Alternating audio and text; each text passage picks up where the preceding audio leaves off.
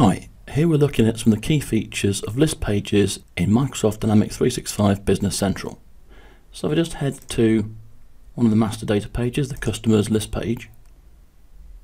So here on the customers list page, firstly we've got a specific structure that will be the same on all list pages. Across the top here we have the command bar. So each of these, you've got an immediate function or you've got a little drop down that will show you the actions that you can perform for the currently selected record or the currently selected customer in this case. So on process and here on report, I can create new documents for them, investigate their contacts, look at any attachments, notes or links. I can open the entire current view of the list in Excel. On actions, I have a whole range of sub options. I can create other new documents. I can look into their history, find their ledger entries. For example, if I click that one, it will take me to a second list page listing all of their ledger entries. If I select a customer with some actual data and then have a look at actions, look at history and ledger entries, we see it opens a second list page for me detailing all of this customer's ledger entries. Common features, same idea, command bar, but we've also got options that might be quite useful here, such as this double-headed arrow to show this in the wide layout view.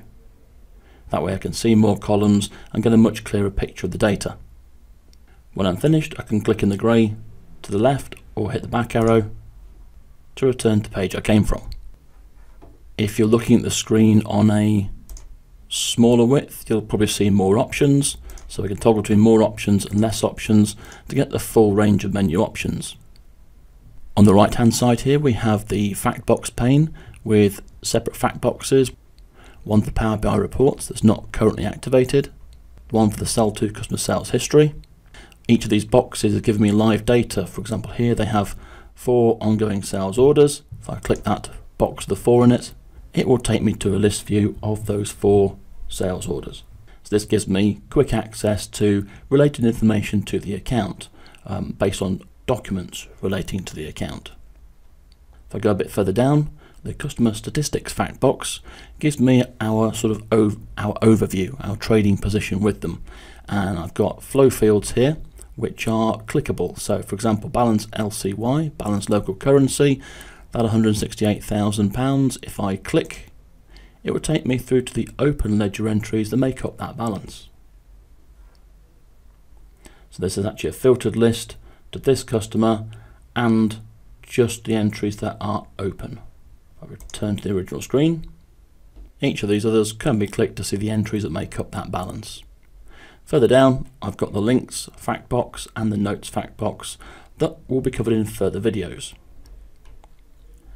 If you don't wish to use the Power BI reports, that can be turned off quite easily. If I go to Actions, Display, Show Hide Power BI Reports, click that, and then the remaining fact boxes that you do wish to use will take higher priority. If you want to get a clearer view of the actual list data and don't currently wish to use the fact box, simply click the little eye in a circle to collapse the fact box pane.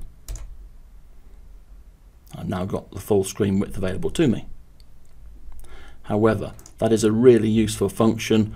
So as I click between the customers, you'll see the fact boxes on the right hand side update, giving me oversight of their position, both in terms of documents and the financial position.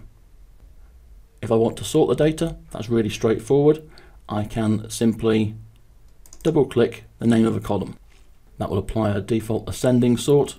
So blank, blue, green, red, and so on. Double click again to reverse the sort to a descending sort. You can also click the downwards arrow or click the sort of space at the head of the column to open up the menu and do the same thing, ascending or descending sort, and access the filter options, which I'll cover in a following video. We also have what's this? This says accessing the help, so it will tell me about that field or that column.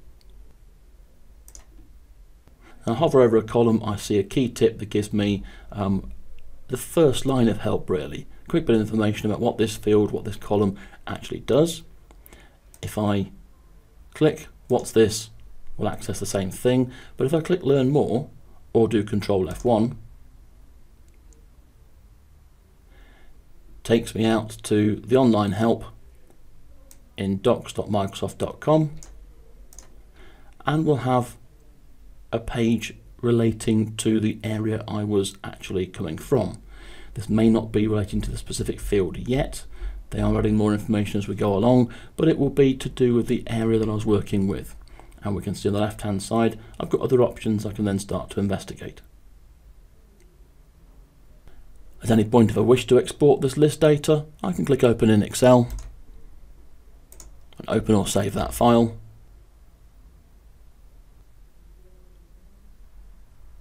And there's my data.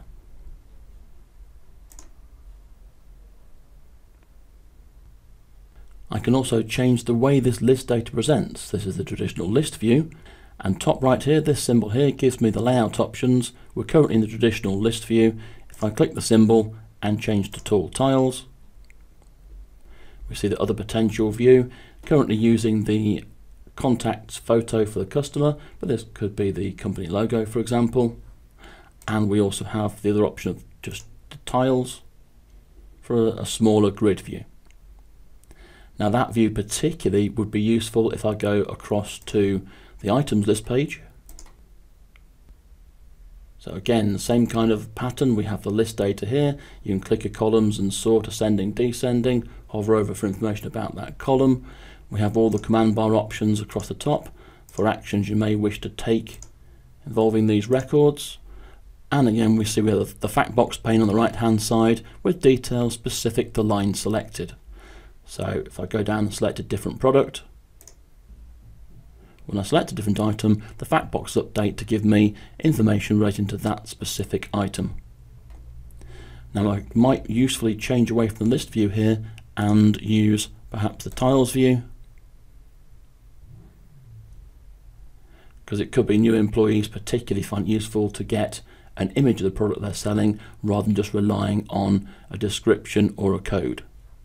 And at any point, if I wish to go back to my role center, I can simply click the company name.